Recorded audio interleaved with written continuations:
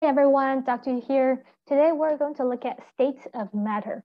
We know that matter exists in different states, right? Depending on environmental conditions such as temperature and pressure. So today we're going to go through the different things required by ATI. So we're going to talk about the three main different states of matter, and then we're going to talk about the movement of molecules in different states. We will differentiate between the different phases of matter, and then we'll look at the changes between states of matter. For example, melting, and that's from solid to liquid. Freezing, that's from liquid to solid. So we'll look at what happens to heat, to energy, when matter transitions from one state to another.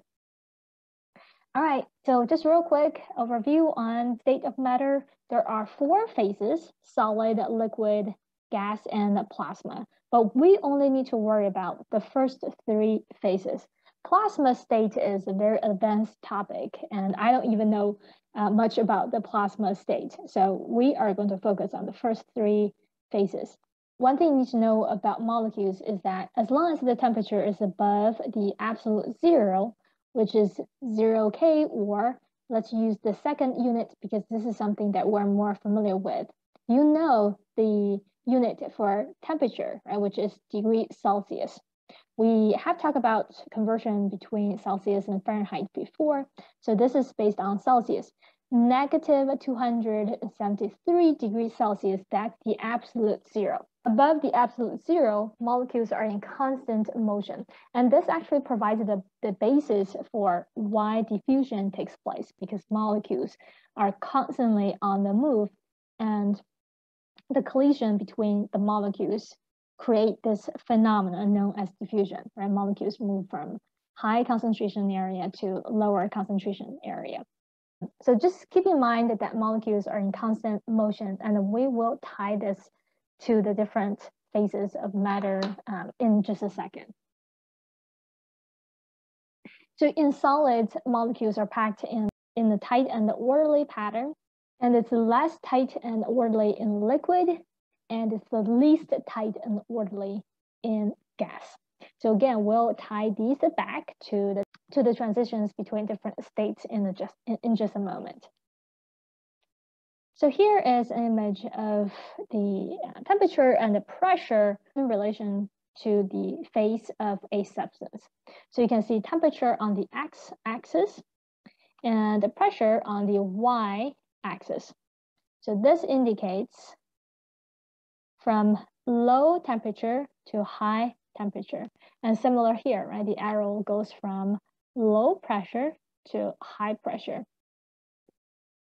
All right, now there are some lines, the red line, green line, and blue line. So those lines will kind of define the region where, within this environmental condition, the substance will be in a particular phase. For example, in this area, the substance will be in solid. So you can actually find a particular point. So I'm going to use green. So let's say the temperature is at this point and the pressure is at this particular value. And then when you put those two together, you can see at this particular environmental condition, basically at this particular temperature and pressure, the substance will be in the solid state. Now, what happens if you use the same pressure, but you increase the temperature? So let's say we increase the temperature to this point. You draw a line, and the pressure is still the same, right? And then you find that the intersection. So at this particular temperature and pressure, substance will be in liquid, right? So you can see if you keep the pressure constant but increase the temperature, the substance will change from solid to liquid. Right? Basically, you provide heat, you provide energy. So now the molecules can really spread out, right? They become less orderly. They become liquid, right, from the previous solid state. So liquid is in this particular region, right, between the green line and the blue line. Now, how about gas? So gas is going to be in this area. So any environmental condition that falls into this area will have the gas state for this particular substance. So again, let's say we use the same temperature. So temperature is this point, but we're gonna decrease the pressure to maybe a quarter of the previous value. So now this is the new pressure, and you draw a line here where it intercepts with the temperature line. So at this particular temperature and pressure, the substance will be in the gas state. Less pressure, less force to kind of pack the molecules tight, right? So the molecules are not very tightly packed. Again, they can spread out a lot. So in the gas state, remember the molecules spread out the most. They're the least tightly packed and they're the least orderly. All right, now when you look at solid has a definite volume and shape, right? You look at any solid, the shape does not change, right? It's a definite shape and you can measure the volume. But when you look at liquid, it does have a volume. You can measure the volume of water or any other solution, but there's no definite shape, right? If you put water in a circular container, they're going to be circular. But if you put water in a rectangular container, then water will be rectangular. So there's no definite shape for liquid. For gas, they don't have definite volume or shape. So gas can be in any shape, and there's no definite volume. So now let's look at changes between states of matter. And you're going to focus on the organization of molecules. And when that organization is broken, that's going to affect the different states of matter. And what's going to break that organization? That's going to be heat or energy. When you provide heat energizes the molecules, and that's going to overcome the intermolecular force that hold the molecules together. And this is going to increase the vibrational and translational motion of molecules so that the molecules can really spread out and they become less packed and orderly. A quick example. So let's say in solid, everything is packed very neatly, very tightly. Okay, so that's a solid. And if you provide heat, then with that additional energy, these molecules can spread out and become less tightly packed and less orderly. So you can see there is a greater distance between these molecules, right? So when you provide heat, something solid can melt and become liquid. And really, when you look at more closely, it all boils down to providing heat allows the molecules to overcome the intermolecular force that keep them together. So now they spread out, they become less packed and orderly, and that will be liquid, right? Or if you provide a lot of heat, then the substance may become a gas phase or gas state, right? They will be, even less packed and orderly. So again, when you transition from solid to liquid or gas, heat is gained, right, by this transition. So from solid to liquid, that's called melting. Liquid to gas, that's boiling. When you boil water becomes water vapor, so that's boiling. From solid to gas, sublimation. So you could skip that liquid phase in the middle, and you can change something directly from solid to gas. And remember, all these transitions will gain heat, right? They need to gain heat to overcome that intermolecular force to make the molecules go further from one another.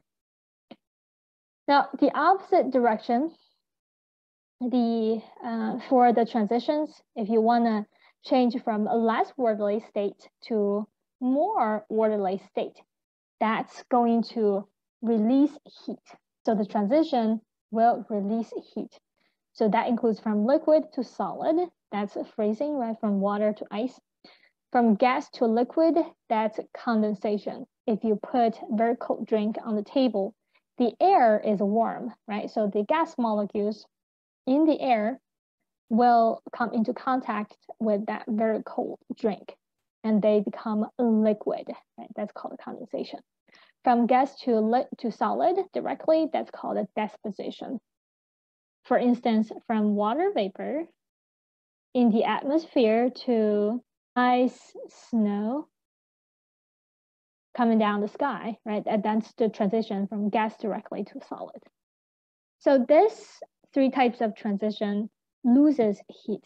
So when I say loses heat, that means these transitions release heat into the environment. Okay, this is a very short lesson, so there's not too much content. I do have a few practice problems. So number 1, which of the following phase changes require the gain of heat? That means the transition requires heat or energy. I'm using the wording from the ATI study manual. I don't really agree with the wording. I think the wording is a little bit confusing, but we kind of have to stick to what they do, right? Follow their directions, follow their wordings. So basically when it says require the gain of heat, that means the transition requires input of heat. So heat is required when you change from more orderly to less orderly, right? Less orderly.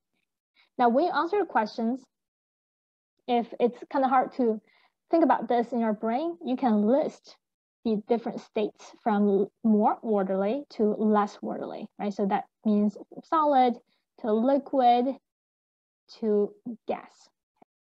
Which one of the options goes from left to right? Boiling, that's from liquid to gas, right? So that might be correct. So that's A.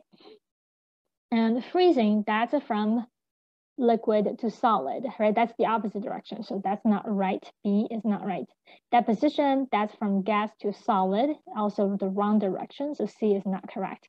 Condensation, from gas to liquid. So that's not correct either. So the only correct option is boiling, A.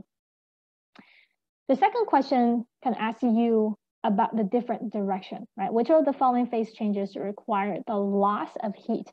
That means the transition releases heat into the environment, right? So the molecules, the substance loses heat.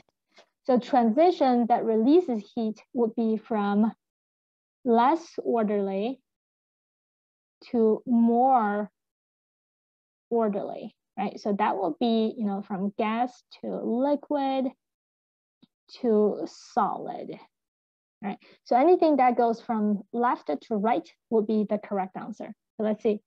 Sublimation is from solid to gas, right? So solid to gas is the wrong direction. So A is not correct.